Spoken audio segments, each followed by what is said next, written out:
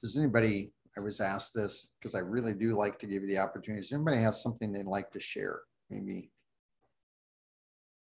some opportunity God has allowed you over this last week.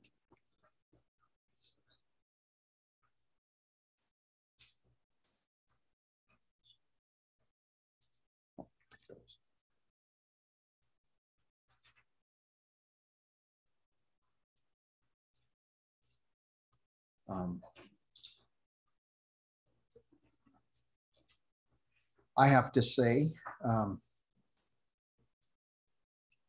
as a pastor and a person that gets to lead studies during the week, I'm encouraged. I keep telling you guys this. Please don't be too critical on me when I say this, but I'm really trying hard after kind of having a certain teaching style, which is primarily just get up and lecture, which is a little harder to do something different in this situation here.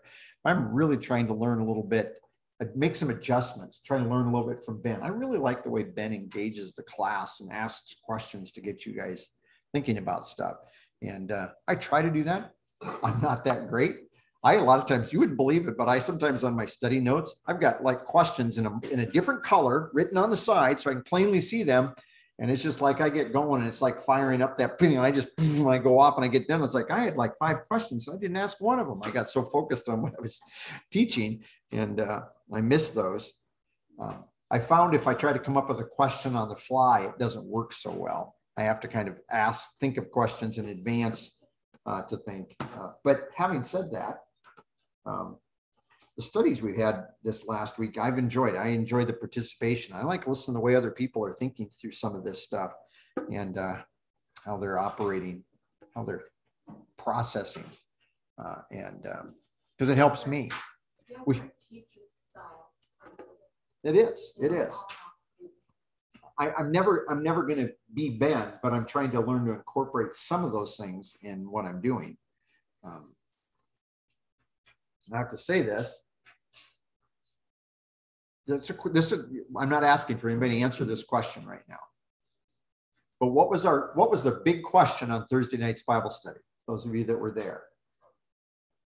You can't answer. I know because you and I talked about it. You and I talked about it afterwards even a little bit more. See if our Bible study people remember. What was the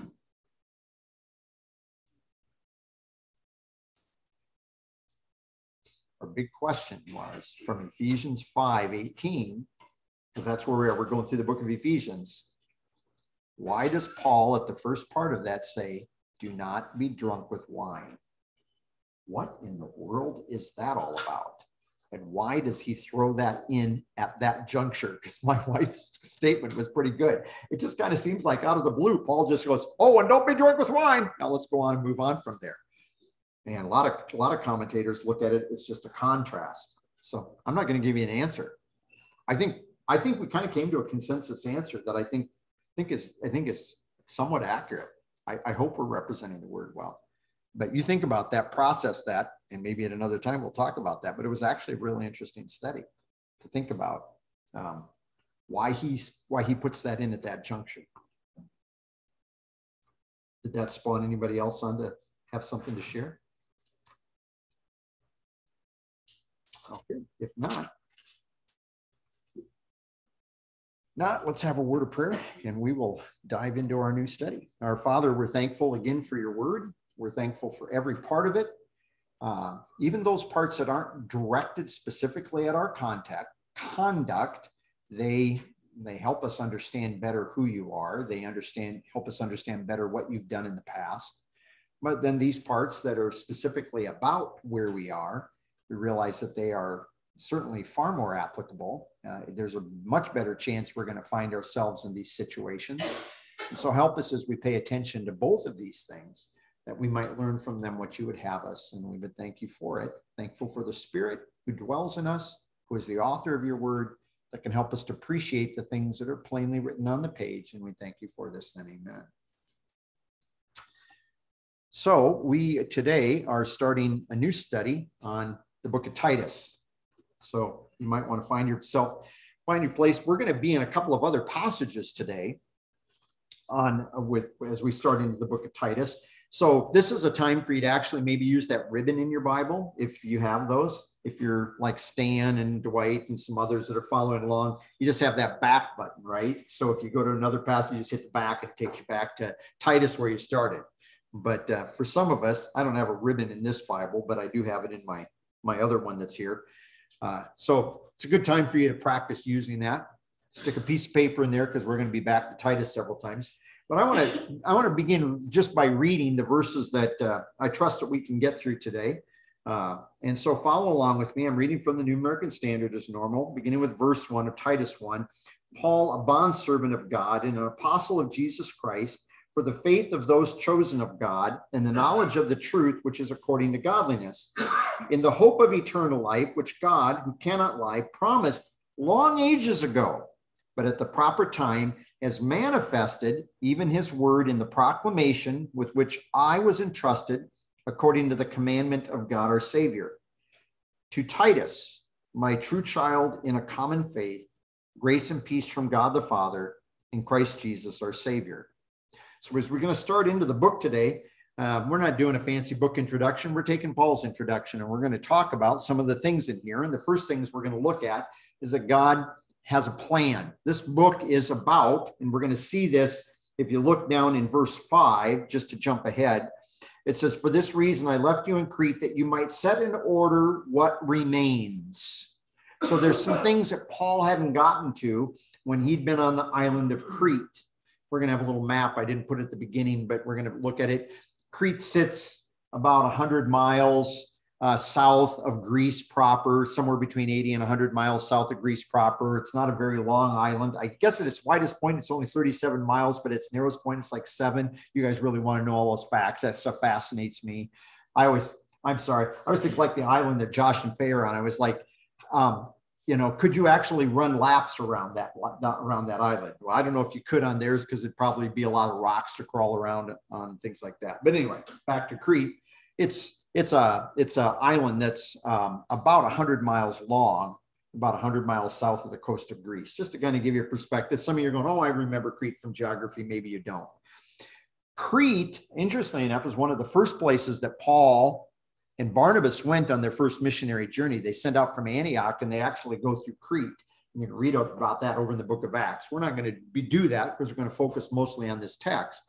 But there were churches that were started, people that were evangelized, churches that were started. But as Paul is indicating here when he writes Titus, this is at a later point, a much later point in his earthly ministry.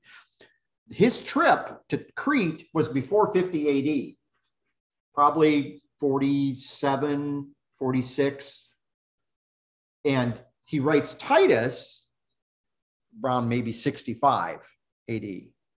So we're looking at almost 20 years in that span between the time that he writes these two things, or has these two works, the work over there and the work of sending Titus. So that brings us down to verse 1, and we're going to look at the fact that God had a plan for Paul. Now, here's something I think it's important for all of us to notice as we go through this.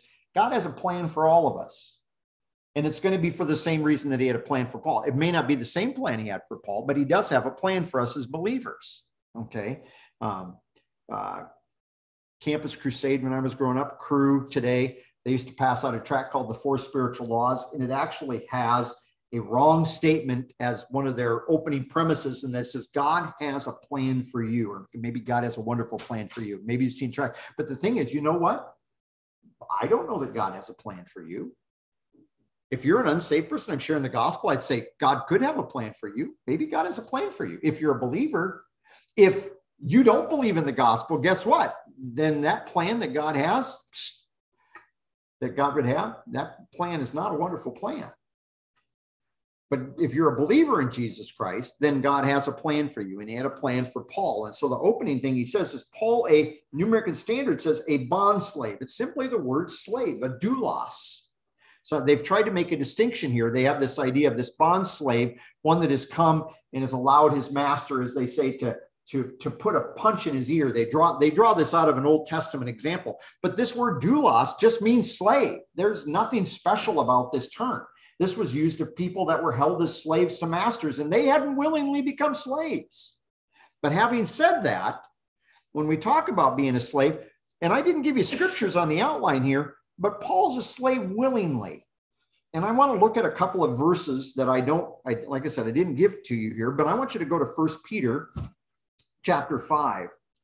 1 Peter 5. 1 Peter chapter 5, and Peter is addressing elders. That is people that are mature and people that are gifted to serve as bishops and or shepherds in this context.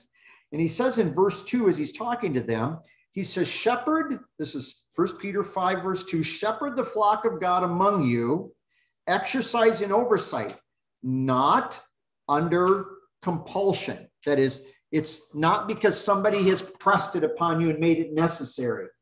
If you become a pastor because somebody has pushed you and you got to go into ministry. We had a family in the church that, well, I only went to church there for a couple of years, but at the end of my high school, we were in this church, and we were praying all the time for this couple because they were going to Brazil, I believe it was.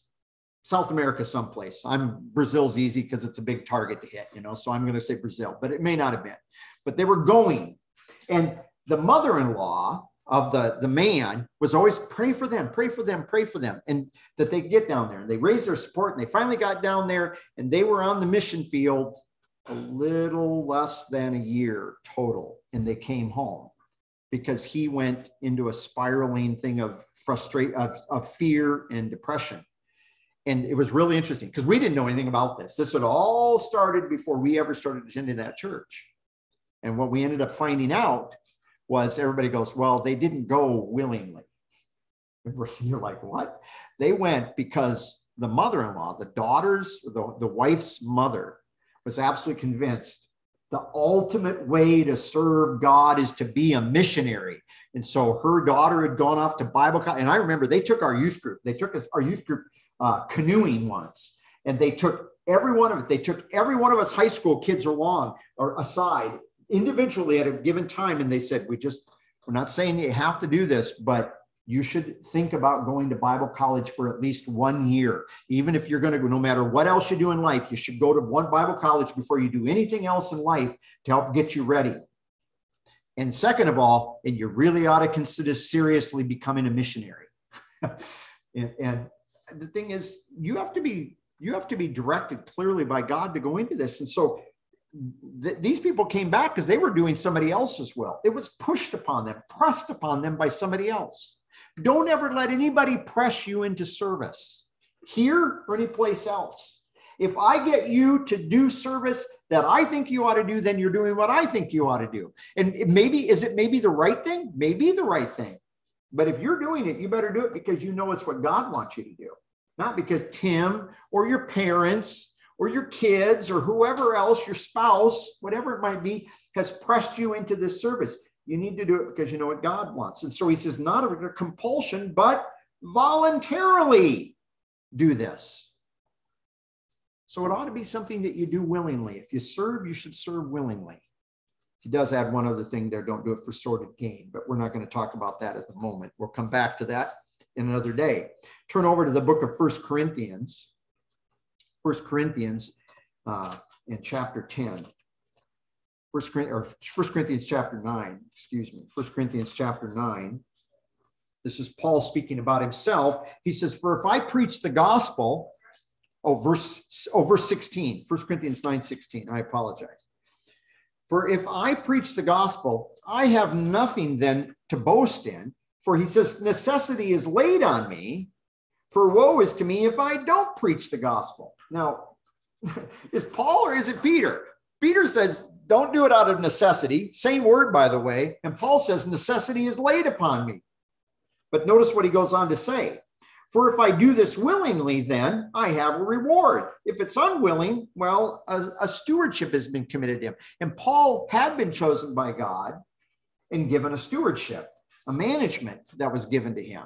Paul's situation was a little bit different, but he is doing this willingly because he says in verse 18, what therefore is my reward? In order that preaching the gospel without charge I may then announce these good tidings so as not to make full use of my authority in the gospel. So as Paul's looking at this, Paul says, even though this has been given to me as a stewardship, as a management, Paul says, I still am doing it willingly. I'm not doing it. He says, yeah, the necessity is laid on me, but I'm balancing it because he says, I'm still doing this willingly. This is what I want to do. It's what I want to do. And so I just say that as we start this off here, and Titus talks about being a bond slave, that Paul, and this is true of you, you can be a slave of God, but you do so willingly. This is the way God doesn't want to throw us into bonds, put a chain around our neck and lead us around like that. He wants us to come to him and say, hey, you're the one that paid for me. You bought me. I belong to you. What do you want me to do? This is about you. And so Paul looks at, and this is significant. And Paul uses this, by the way, as an example when he goes to Philippians, writes to them that he can look at Christ. He looks at himself. He looks at Timothy. He looks at Epaphroditus as examples of the proper attitude for serving. And when you serve in this way, it's not about doing, or it was about doing God's will, not his own will. And think about how often we make choices in life that it's about what we want to do. And we try to fit God's will into those places. Do we do that sometimes? You ever try to fit God's will into doing the things you most want to do? I've got these aspirations. I want to go to Switzerland. I don't. I want to go to Switzerland and I want to climb I think it's called the Spider, this big mountain. It's not what I read, but I remember reading about this, and boy, this is a big aspiration that people have. But I could have all kinds of aspirations. I grew up and I said, I want to go to Europe. I want to go to Europe. I go to Europe. And you know what? As time's gone on, I'm like, I don't care if I ever go to Europe.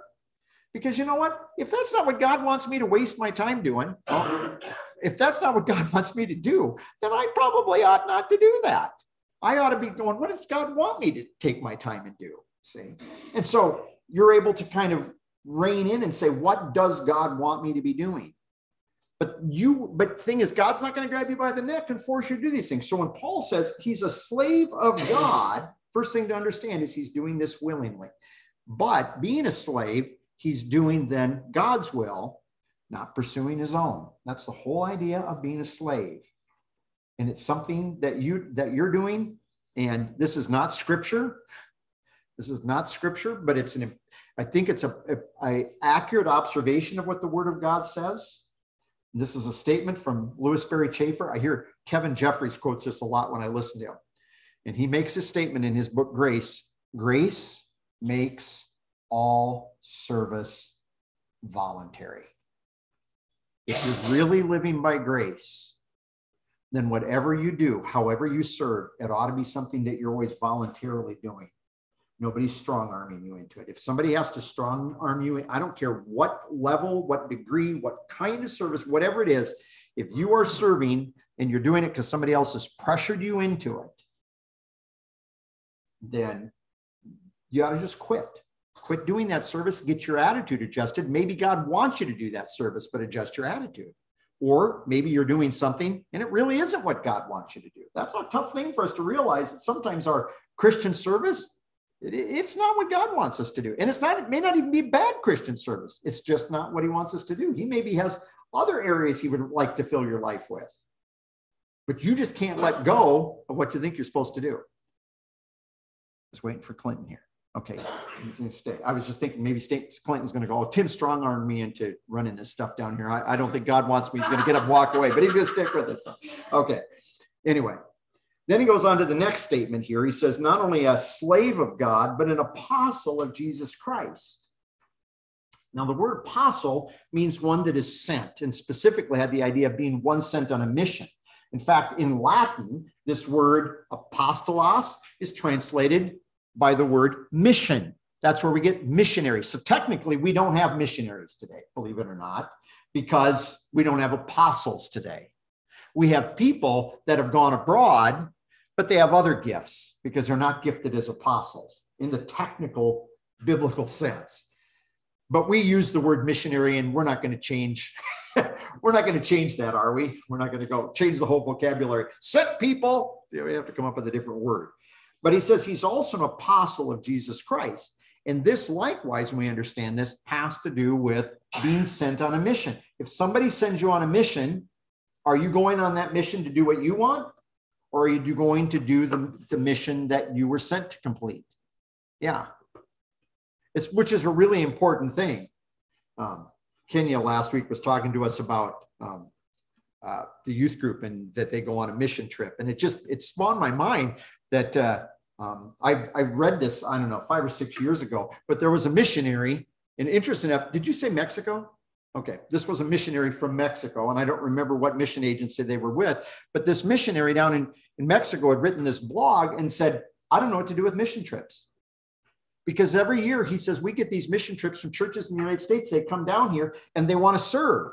But what they do is they run a VBS program, and none of the kids can understand it because they can't understand when the kids are up there using a tape and they're doing puppet shows and stuff like that because they're speaking in English. And the people speak Spanish and they have no clue as to what it's about. And he says, they come and do that. And then they always want to do a project. And he says, we've got like 3 houses connected with our church. And those houses have like 20 coats of paint on them. I'm probably exaggerating because every year a mission group comes down and paints one of them, goes back to the States and said, we painted this church. And he says, it's just because we're trying to find something for him to do. But then he says, this is the other part. And almost every one of those mission trips comes, and it's kind of part vacation too. So you're going to go on this mission trip, but they always want to have like a few days where you plan some activity for them to go off and have some fun and tour the country. And he goes, I've got stuff to do. I'm busy as a missionary. And now all of a sudden I've become a tour, or what do you call it, travel agent for these people. Now I'm not saying all mission teams and all that is bad. I'm just trying to put this in perspective that if you really think God wants you to go, then you ought to go and be doing that work. You're not going there to get to know another part of the world. You're going there to be reaching people, to be helping people. And so the Apostle Paul says this. Let's take a look over in the book of Ephesians, chapter 4. Ephesians chapter 4. Look with me in Ephesians chapter 4 in verse 7. Ephesians 4, verse 7. But to each one of us grace was given according to the measure of the gift from Christ. We're going to skip over the statements in between. And it says in verse 11, and he gave some, so here's the gifts. He gave some apostles, and others that were prophets, others evangelists, and others shepherd teachers. So Christ, he gave gifts to people. And these are 4 of the gifts that he gives. Some people think there's a list of 5 here, but I think there's 4. I think shepherd and teachers are the same. And he says that these gifts actually have his purpose. It's not just for, hey, I'm a pastor. What does a pastor do? Well, you guys tell me what a pastor does. No. The word of God tells me what a pastor is supposed to do. We don't know that in modern churches. Churches look for pastors, and the church comes up with what do you want a pastor to be? And they survey the people, and the people say, well, we want this, and we want this, and we want this, and we want this in a pastor. And if you held up those qualifications and examined the word of God, you could say, okay, that's biblical. But what in the world is that? He makes Kool-Aid, really? Well, no, it doesn't say it. But you know what I'm saying? They have things about that ridiculous, things that they want from pastors, things they expect. And he says the purpose of these gifts, here's the purpose of these gifts. Verse 12, those gifts are for the equipping of the saints. What's the purpose? You guys have at least 4 guys in the church that on a regular basis share in teaching in varying degrees. Myself and Jim and Josh and Ben.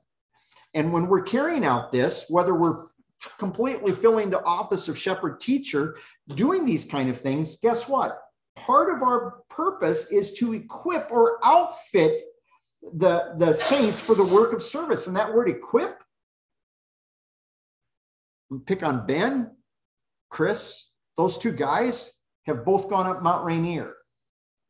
And I can guarantee you from talking with them, you don't go up Mount Rainier and say, well, I got my sneakers on. It's a hot day, so I'm going to wear my shorts.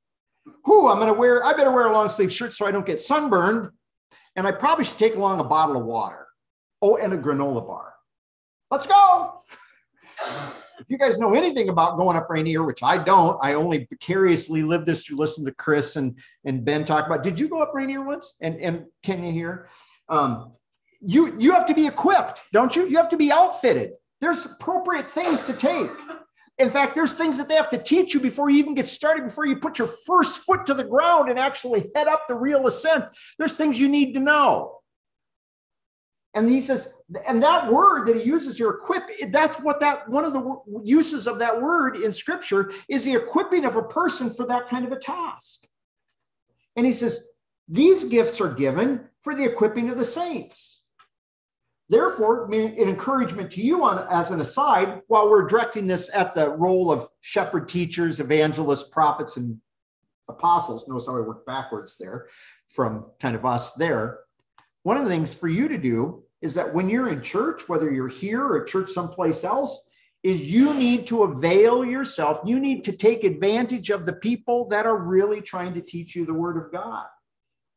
You also need to be listening to what they teach and hold it up to the word of God and say, okay, maybe they're using their Bible, but is that really square with what the Bible actually says? That is something you need to do. But you need to take advantage of this, because this is helping equip you to, what does he say then in verse 12?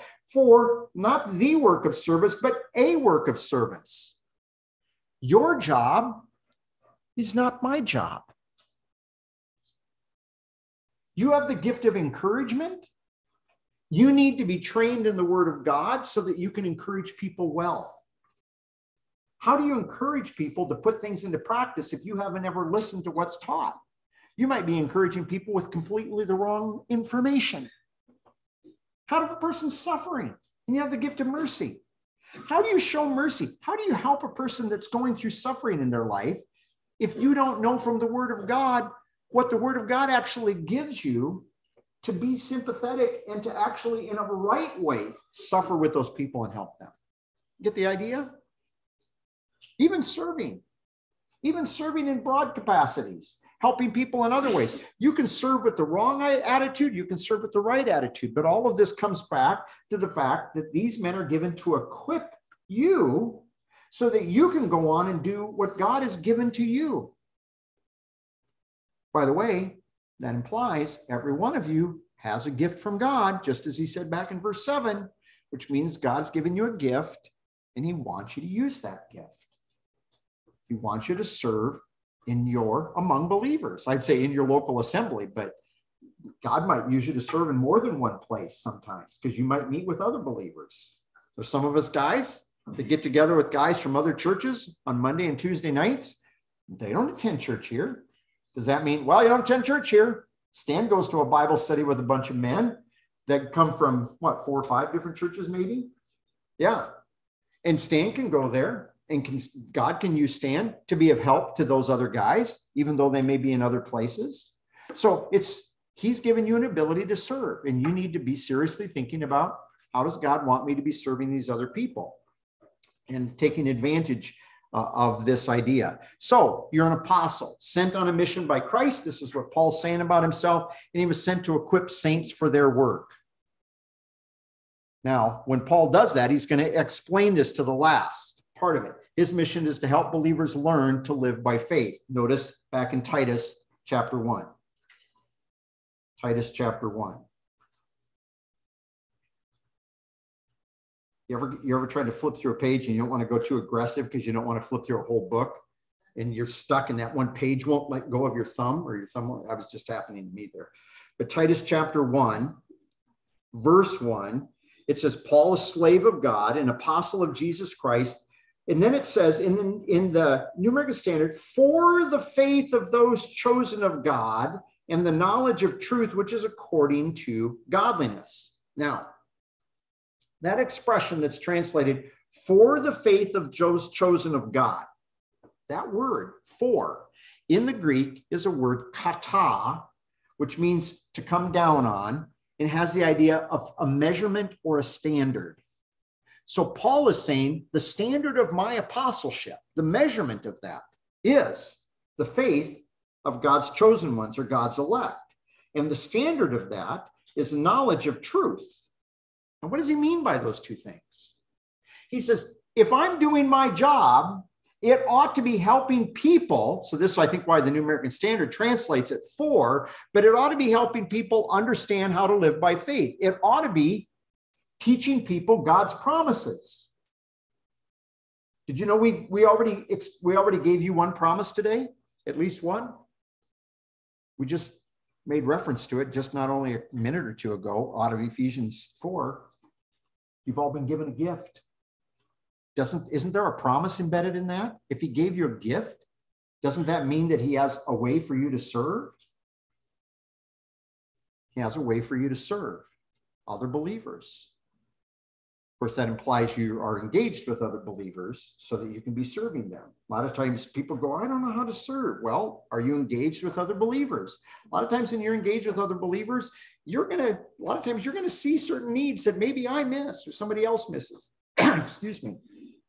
And as you're engaged with them, then you'll be addressing those things, even if you're using your gift, you don't even know that you're using your gift. Until you're talking to somebody someday and somebody goes, oh, boy, I really appreciate how God uses you this way or that way and these other people. And you're going, see, other people recognize you using your gift sometimes before you realize what it is. But he says, it's the faith of God's chosen ones. So that has the idea of teaching people what faith is, how to use faith biblically, and what the promises are in which you have faith. And this is what Paul was doing.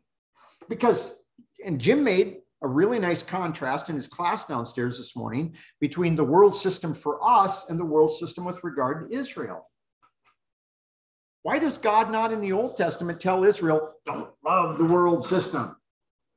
Like John has to tell us.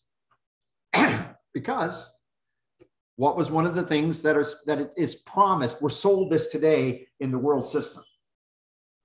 Prosperity. And prosperity is all kinds of things. The world system holds out promises of prosperity. I mean, I think it's still doing this, but I know, like when Peg and I were in high school, we were like, oh, don't become a mechanic. Don't become a carpenter. Don't settle for checking out groceries at the grocery store. Go off to college and you can become successful. And you can essentially, they don't advertise it like this, but essentially they're trying to tell you, then you can have the big job with the big bucks. Isn't that kind of what the world tries to sell with the whole college model? There's a lot of college students says, oh, I didn't know that big job with the big bucks means that I owe big bucks.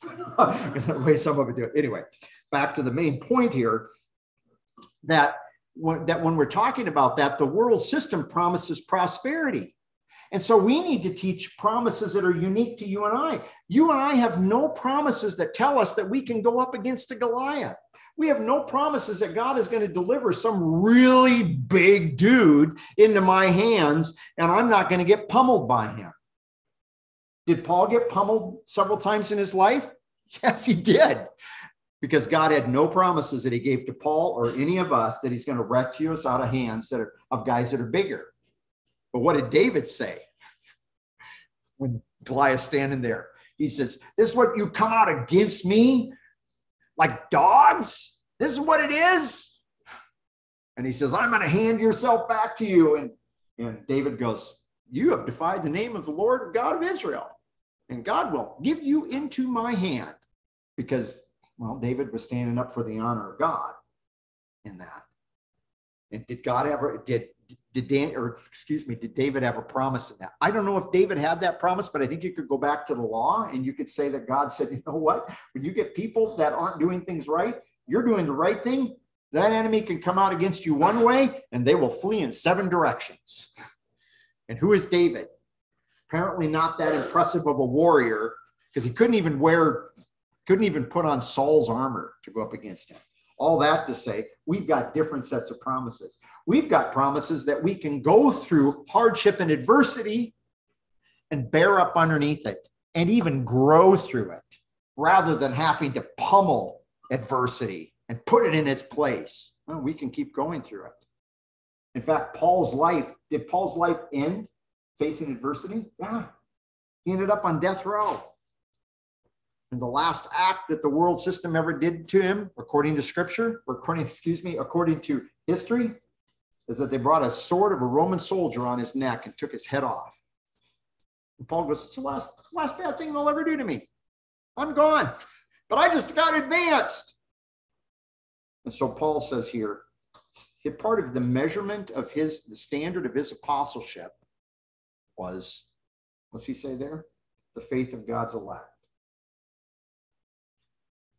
So going back to this model of what, as he's laying this out, and this is, believe me, this is actually really important for where Paul is going in his letter to Titus, which we're not even going to get there today, where it's going to be a couple weeks at least before we get to that part. But essentially, one of the things you want in leaders in your church are people that know the difference between the promises that God made to them and the promises God's made to you. If they don't understand that, that's not going to help you. They're going to set you up for frustration and failure.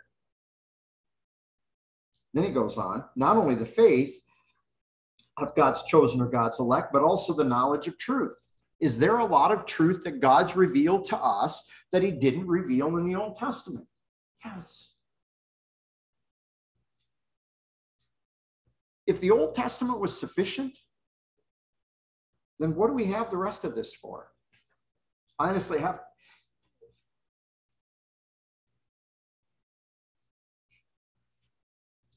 We had somebody else, I think like the first year that we were here, we had somebody else that had taught occasionally in the church before I arrived, and that was fine. And I didn't want to be teaching all the time. So I said, hey, would you like to teach the adult class? And this person says, sure, I will do this. And I don't know how long I did, but the person did a study on the book of Proverbs. And I don't have a problem with a person doing a study on the book of Proverbs, but I still remember like the opening comments on the book of Proverbs.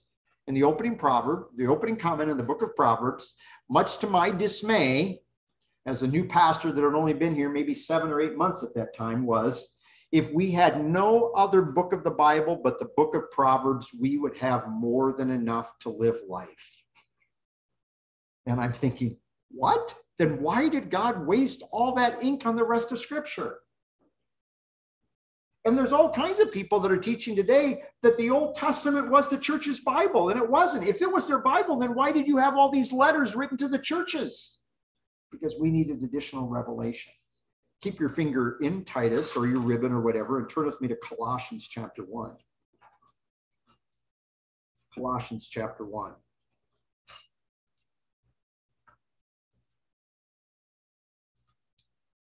Colossians chapter 1.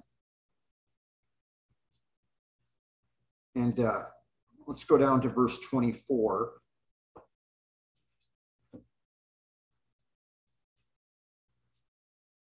Colossians chapter 1 and verse, just trying to make sure I have the right verse here. Yes, okay, verse 24. Now I rejoice in my sufferings for your sake, and in my flesh I do my share on behalf of his body, which is the church, in filling up that which is lacking in the afflictions of the Christ. In other words, he realizes not all believers are suffering to the degree I am.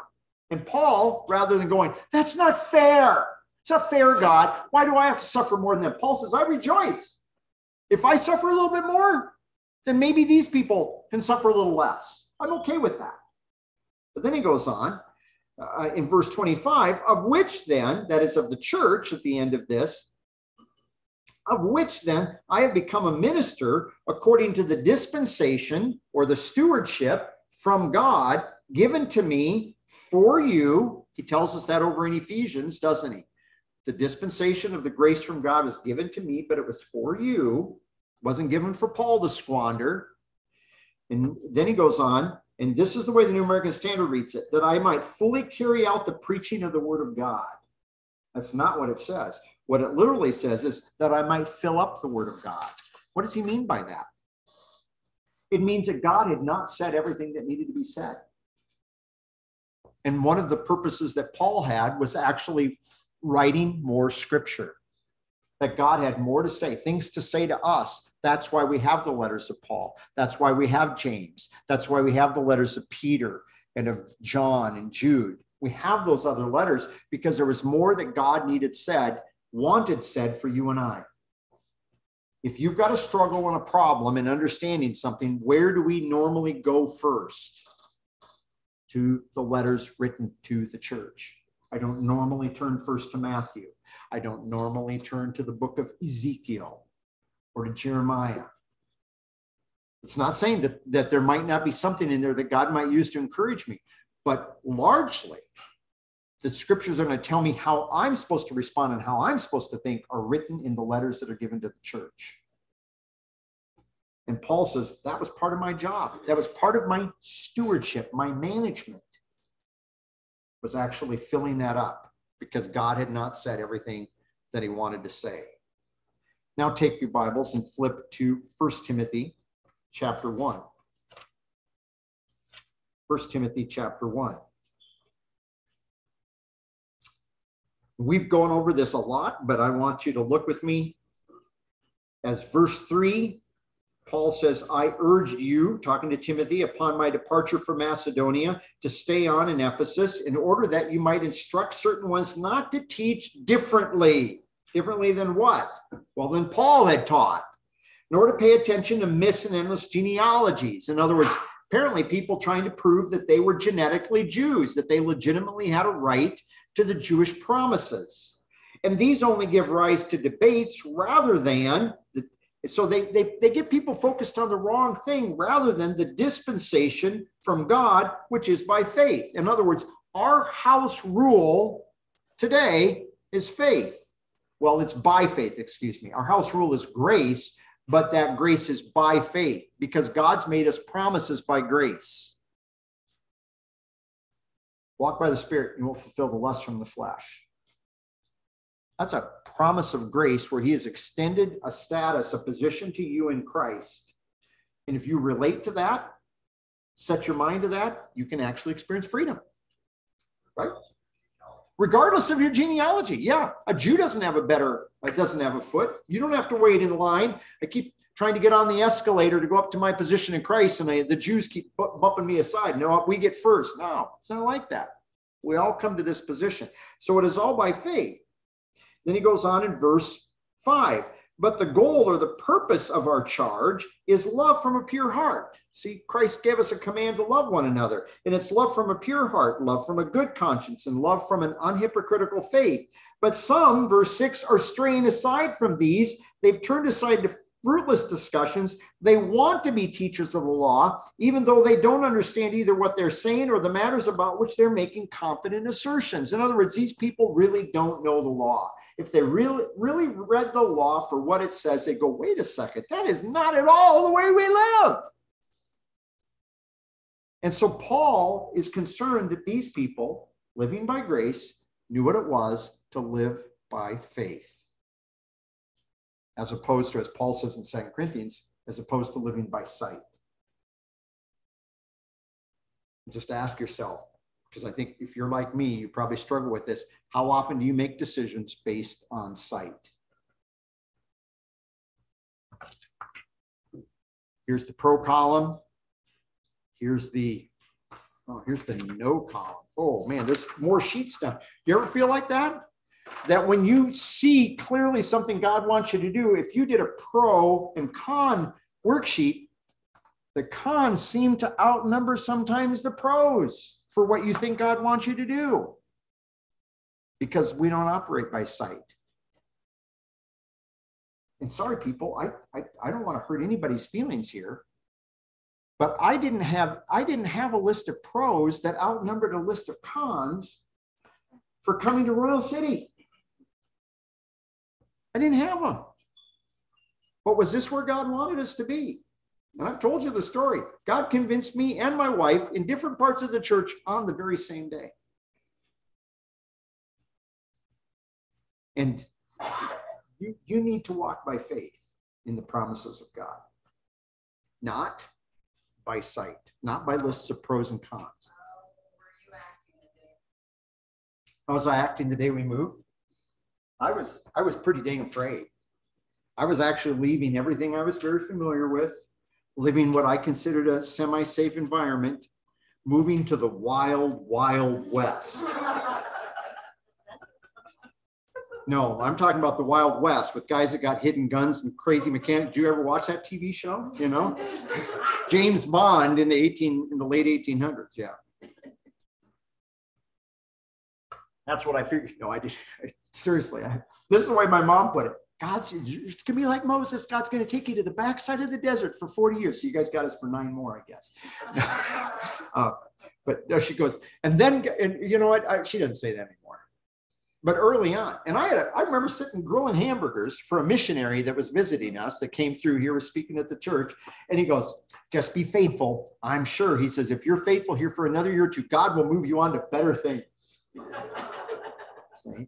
Because that's the way we look at it. If you look at it by sight, people look at this and go, this isn't better. This ain't great. This is where pastors come in and get their feet wet. This is the wading pool. And then you move up to the next church, which is the kind of the pool where the water is deep enough you can actually have you ever tried to swim in a wading pool? Maybe if you're a little kid, you can get it deep enough that you can bob in it, but there's no way that there's enough water to buoy, hold me up. Anyway, so on with this idea. We live by faith to live by grace. Okay, I'm sorry, I kind of ran off, chased a little bit of a rabbit trail. But the next thing he says, if you go back there to Titus chapter 1, the next thing back there in Titus chapter 1 that he says, that knowledge then, this knowledge is according to, on our English Bibles have the word godliness. Okay? Don't make Jim and myself feel bad here. What would be a better way to maybe represent that word godliness? Say it again, stand real loud. God honoring. God honoring. Yeah. It's a way of life that honors God well. This is what this is all about. And so it's a way of life. And in simple terms, in a nutshell, because I'm not here to develop this particular statement about godliness. Maybe we'll do that when we get over to chapter 2. But godliness, the way you honor God well, is you use what he has given you well. And I don't mean by that, well, he gave me a house, use it well. He gave me a car, use that well. I'm not saying you can't use those things well, but I would say, notice the next statement, it's godliness that is literally in the Greek, it says in the hope of eternal life. Literally, it rests upon a hope that comes from eternal life. God has given you, if you're a believer in Christ, you have eternal life. When I was a little kid at 5 years old, after I believed in Jesus Christ, if you would have asked me what I had because I believe in Christ, I would have said, I'm forgiven, my sins are forgiven, and I have eternal life.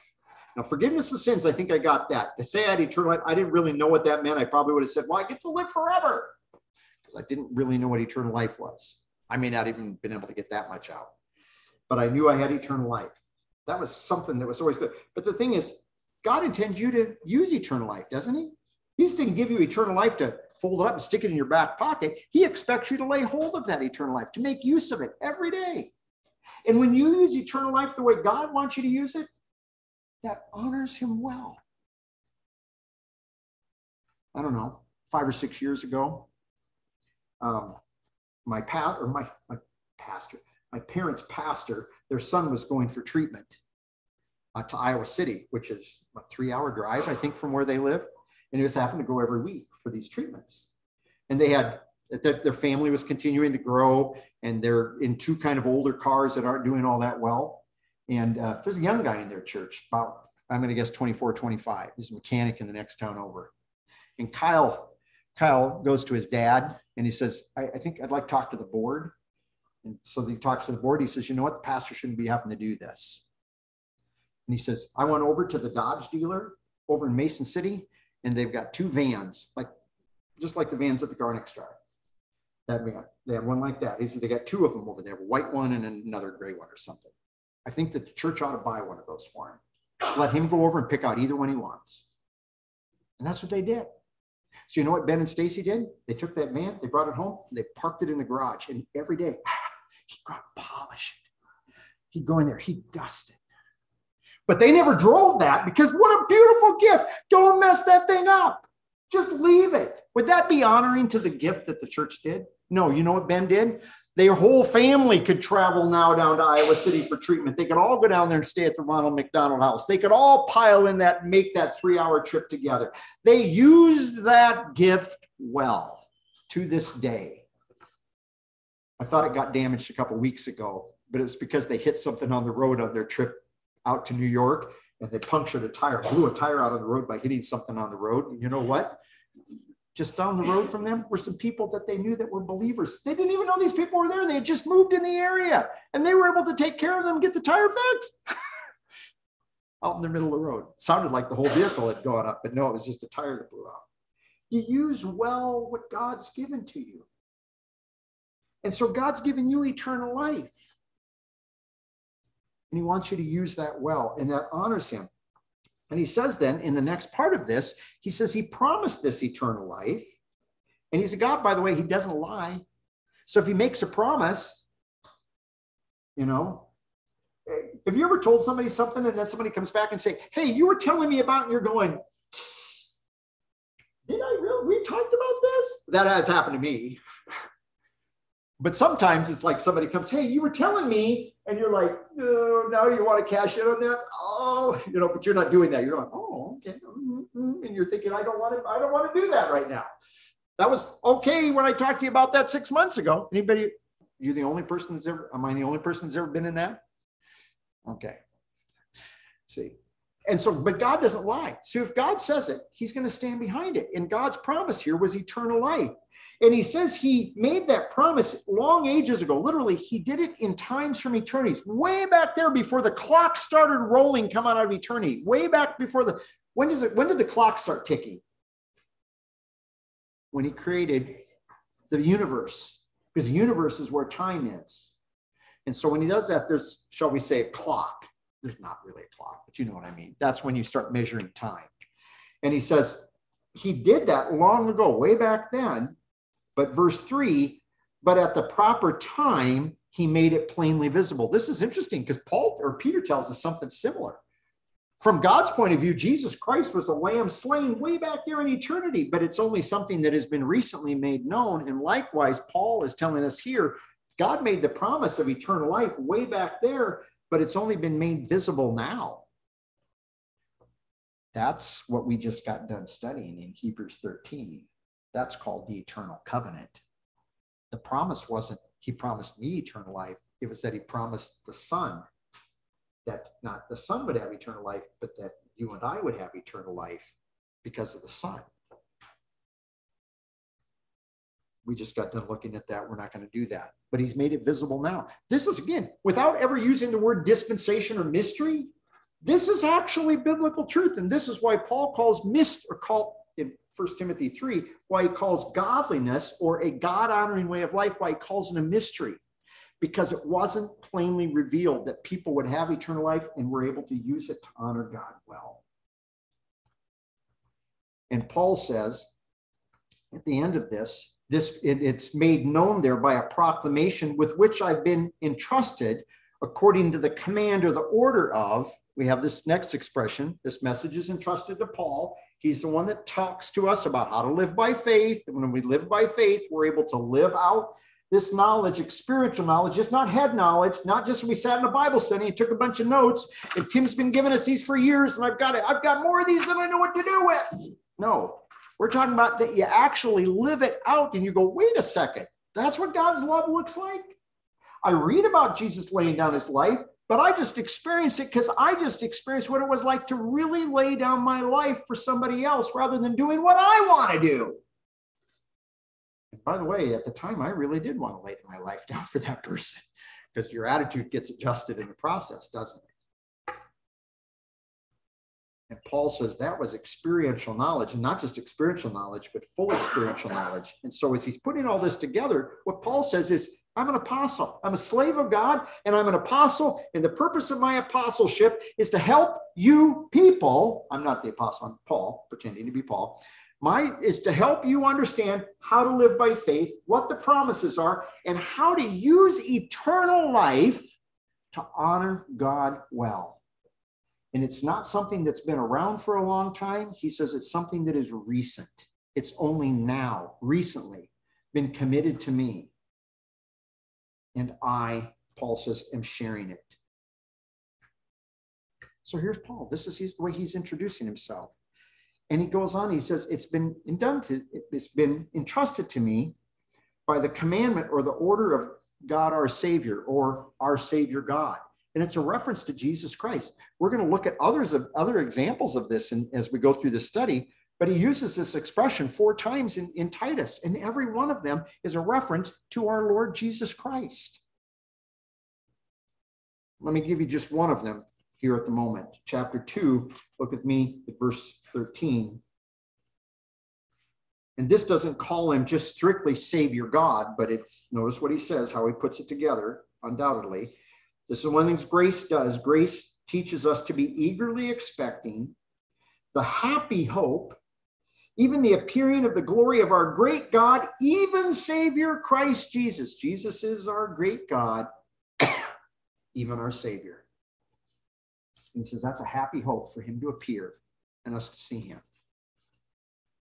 Now, the last thing that we want to look at before we leave today is he writes this to Titus. I'm just going to hit these things very quickly. The first thing he says back in Titus chapter 1 and verse 4, he says, I'm now giving this instruction. I'm passing this on to you, to Titus, my true child in common faith. That expression, common faith, is really important. Have you ever sometimes read the New Testament and go, there's no way I could ever be Paul. There's no way I could have the faith that Paul had. There's no way I could have the faith like Peter demonstrated.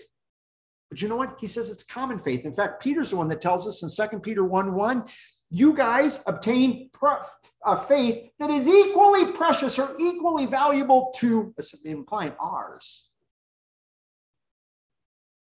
All of us as believers have had that same kind of faith. That doesn't necessarily mean that we always exercise that same kind of faith. I'm sure Paul had his doubts at times. But you know what? When you actually exercise faith in God's promises, which we just got done referencing briefly, very quickly, some of those promises on the fact that you can use eternal life and honor God well, you are using the same kind of faith that Paul was using 2,000 years ago, or that Peter was using 2,000 years ago, or Barnabas was using 2,000 years ago, or Luis. I'm sure there was a Luis back there sometime. Just trying, there were a lot of guys we don't know about that their names never made it in the scriptures. But they were doing things, because Paul writes about some of these churches. He goes, we hear about the faith of you people, and we rejoice in it. And he's not talking about that you guys believed in God. It's about that you believe God's promises, and it issued in love. So first of all, he says, you're my child by common faith. Paul elsewhere refers to Titus as my brother. We'd say a brother in the Lord. And he refers to Titus as my co-worker. So Paul could look at him and say, you're precious to me like a child. We share a common faith. He says, you're precious to me, Titus, he tells us elsewhere, as a brother. And he tells another group of people, and Titus is precious to me as a co-worker, somebody that links arms when we go into this together. We work together. Well, I don't know if you'd want to link arms. That would make it hard to get a job done, but you get the idea. You're both on the floor together. It's like Jim and I the other day, working on some of those stairs the other day. We're doing that, putting that stuff down. And I'm not good. Jim shows up and I'm like, Jim, I'm not good at working with other people. I'm good at taking orders from other people, but trying to say, Jim, you should do this and you should do this. This is the way we're doing this. Well, once I show that, Jim he's doing stuff. He got done. You know what was done? It was like, I'm really thankful. We were co-workers. We got some stuff done together. Well, likewise, Titus worked together with Paul. Paul worked together with Titus. Titus is not just some little guy out there that Paul says, go do this, run this errand for me, go to 7-Eleven and get me a Slurpee or whatever you get it. You know what I'm saying? He's just not running silly errands. He's actually really, literally serving alongside of Paul. Because Paul, he says in verse 5, which we already referenced, was able to send him to Crete to help take care of churches. Do you do that with somebody that doesn't have some know-how and some demonstrable character? No. It's somebody that you can trust to actually take care of things on that island with those churches as is necessary. Right? So, as we get started into this letter, Paul introduces this. I think there's things for us take away. Some of these things they're going to be fleshed out more so as we move on through some of this information about what Paul has to tell Titus that you need to be taken care of there with those churches on the island. Some of the problems that are going on, some of the things that believers need to be encouraged about. One of the best passages in the whole New Testament on how to live by grace, how grace really works. I really think it's hard to really teach how grace works if you don't have the book of Titus. And most of you already know that because we've been over that passage multiple times. But if not, we will get there eventually. There's Titus, written by the Apostle Paul, that was given charge, committed to a certain message. But that message now is something essentially that Titus needs to remember. And I think he does. But he needs to remember it because it's going to be vital for taking care of things that are not done among the churches on the island of Crete. Oh, there's Crete, by the way. I don't know why I put that at the end of my slides, but there it is. If you wanted to know, if you were just trying to, oh, where's Crete? I can't remember. There it is. Okay. Let's have a word of prayer. Father, we are thankful. Thankful that you, through the work of your Spirit and through the work of others in our lives, you have and are equipping each one of us to carry out the service that you've gifted us for. Every one of us, a believer, has been given. Not a natural ability we were born with, but a supernatural ability that you gave us at the moment we believe the gospel. And you are equipping us through the ministry of other people so that we can be used doing a work that is designed to continue building up the body. Each and every one of us can play a role in building up the body of Christ. So we're thankful for this. We're thankful for Paul's letter to Titus, what Paul has to say about himself, but also as he's going to charge Titus with the work that's ahead of him, that he puts it in perspective of the message that you entrusted Paul with. We're thankful for this, that we can read about it. Here, 2,000 years later, these words still speak to us today. Thank you for each part of it.